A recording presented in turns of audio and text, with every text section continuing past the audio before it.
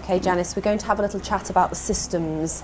So to start off with, the respiratory system, just go through an overview of how it works. So the horses breathe through their nose, the air goes in the nasal passages and down the trachea.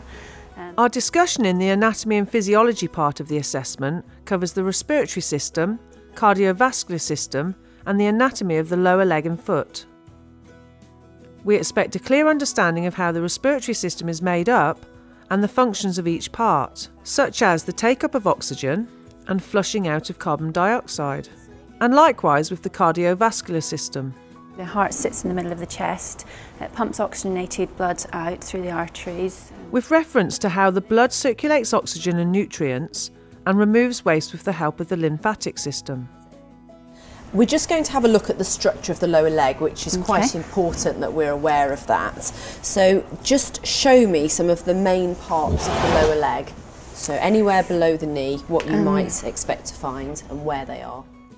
In describing the anatomy of the lower leg and foot, we expect a good grasp of the bones, ligaments and tendons. Sesamoid bones. So we've got the flexor tendons at the back, we've got the superficial flexor tendon, then the deep digital. Moving on to horse health, Janice, we've got quite a lot to talk about here. So the first thing that we're going to discuss is what sort of records you keep for your horse and what would be on them and how would you do it? So all the horses at our yard have an individual health record. We keep a record of when they're due their vaccinations, when they've had them. It's also in their passport as well. We'll expect a good understanding of the basics of managing a horse's health. From health records and biosecurity to the symptoms and management of common health conditions.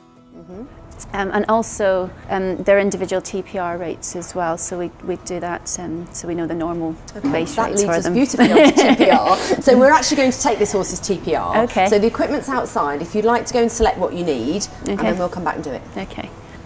Okay, got what you need? I think so, yes. Okay, so TPR, what are we going to do first? I'm going to start with the respiration rate while he's nice and relaxed. If I can come back here. I'm just going to watch his flank. Sort of watch it move in and out, and every sort of complete in and out is one breath. And I do that for about 30 seconds and then multiply it by 2 to get the breaths per minute. Next I'm going to take the pulse rate. So I've got a stethoscope. So ideally I want to be on the other side, yeah. Let's move on to the temperature, because that's obviously really important that we can take a horse's temperature. Okay. So just talk me through that. So I'd use a digital thermometer. In the assessment, you won't actually be asked to take a horse's temperature, but a groom should know how to do this. Touching the side of the wall, make sure I hold on to it. And again, what would you expect the horse's temperature to be? Between 37 to 38 degrees. Our discussion will also review the roles of other healthcare professionals that a vet may make referral to, such as an equine dental technician, physiotherapists and chiropractors. Okay, Janice, what sort of common health conditions can we find in the horse? Colic's quite a common one. There's ringworm or laminitis. Okay, let's stick with colic because that's quite a good one to talk about. Just tell me what it is. It's essentially stomach pain in the horse, or any sort of abdominal pain in the horse. It can be quite serious because they can't be sick, so anything that goes through their system has to go all the way through. And it can be life-threatening for the horse as well. Sometimes they might need an operation, or they definitely need to see the vet. So. Okay, so what are the signs that a horse might have colic? We'll expect this discussion to detail at least 5 common health conditions. Besides colic, these could include tendon and ligament injuries, bony enlargements, ringworm, azoturia, lymphangitis, strangles, equine influenza, and chronic pulmonary disease. We'll want to check the groom has the knowledge to quickly and correctly assess the condition in the early stages, clearly describe the symptoms and devise an appropriate plan of action. A moment ago you mentioned about ringworm and the symptoms of ringworm. What would you do if you suspected that the horse did have ringworm? If I thought he had ringworm, I'd get the vet to confirm it first of all. Then I'd want to keep him in isolation. This is a good example of how a discussion can move from one topic to another at an opportune moment. The initial question was focused on describing and managing common health problems, but the follow-up raised another key topic in biosecurity.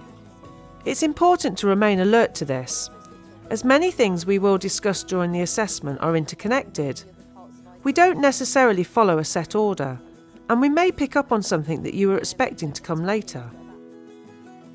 Okay, Janice, we're now going to talk a little bit about quality of life. Not always the easiest subject to talk about for a lot of horse owners, I know. But what sort of things could we use to assess the quality of life for horses, particularly those perhaps in their latter days? No, it's not easy, but I think you've got to think about the welfare of the horse. Absolutely. Think about what he's able to do, whether he's able to get up and down comfortably, if he's able to eat, if he's holding his weight and able to move around the field and sort of interact with the other horses. Although it's an emotional subject, we'd expect the groom to talk knowledgeably about the quality of life principles, humane euthanasia and the people who can carry it out legally, and the options for carcass removal. Mention could also be made of the information on quality of life and euthanasia on the BHS website, and the support available through Friends at the End. Okay, so stereotypical behaviours, Janice, what do we mean by those?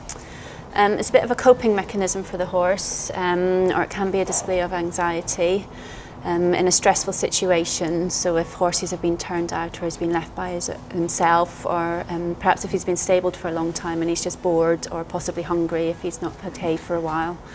It's a way of them sort of dealing with that and coping with it. And how might they show that? They tend to be repetitive actions, so it could be weaving, especially if the friends have gone out and he's left in the stable, he can't follow them. So you'll see him over the stable door swinging his head and neck from side to side as they sort of shift the weight in their front legs from one to the other. And then there's crib biting as well, so where they take hold of the top of the door or any fixed object really, and they gulp air. We'll expect a good knowledge of the signs and causes of stereotypic behaviour, such as reviewing the horse's routine, workload, feeding, handling and access to open space. We'll also expect the groom to know how to manage horses that are difficult to handle and be prepared to discuss things such as methods of restraint, loading, treating wounds, clipping and catching a horse.